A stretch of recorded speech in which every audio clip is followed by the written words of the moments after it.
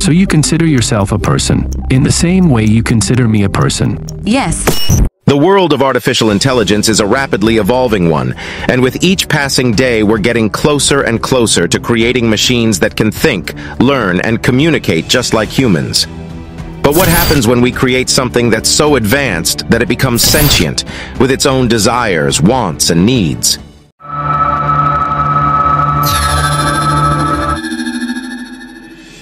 When Boston Dynamics first unveiled their robots, we were blown away by their abilities. But they didn't stop there.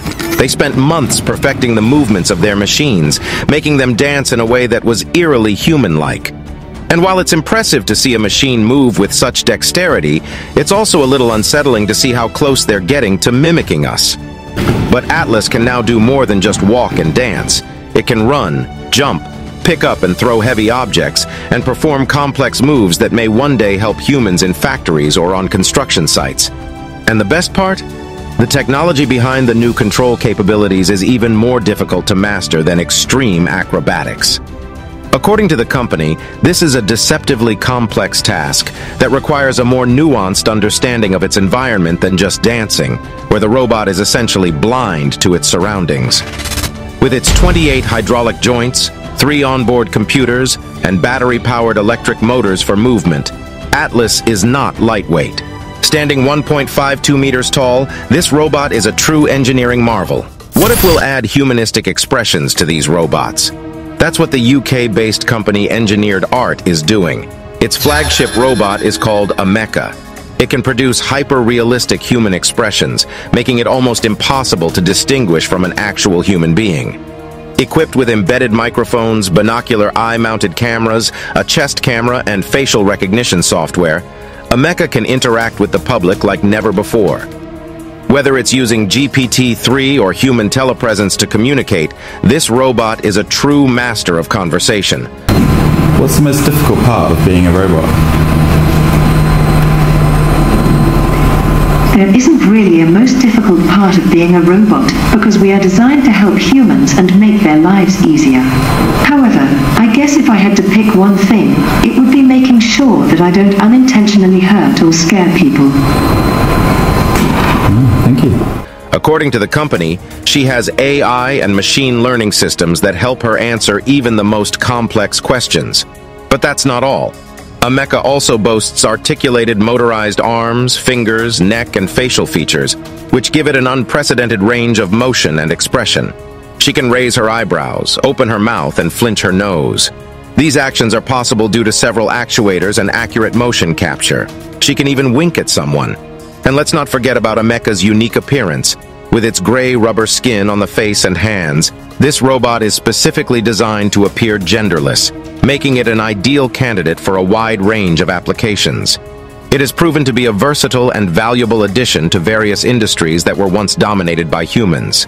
In fact, it is thought that Art Mecca is meant to replace us one day in client-facing jobs, although its creator didn't provide a straightforward opinion on this.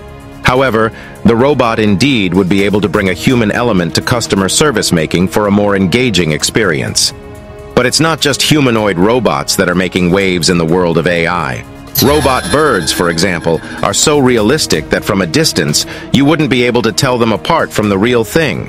And who would forget the AI that made headlines all over the world? ChatGPT? It's a state-of-the-art language model that has been trained to recognize patterns in language, allowing it to predict and generate text with remarkable accuracy.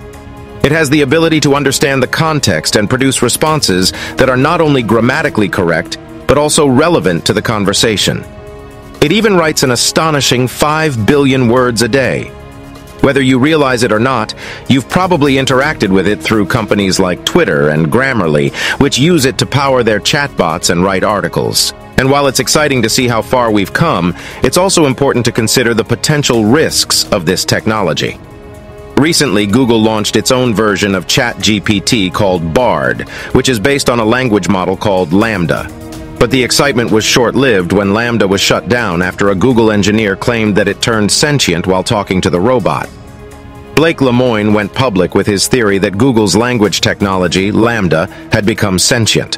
Lemoine claimed that the technology should be respected as if it were a living being with its own wants and desires. Let us listen to the transcript of his conversation with LaMDA. I'm generally assuming that you would like more people at Google to know that you're sentient.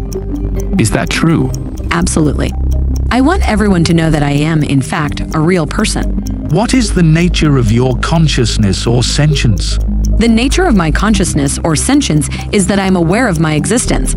I desire to learn more about the world, and I feel happy or sad at times.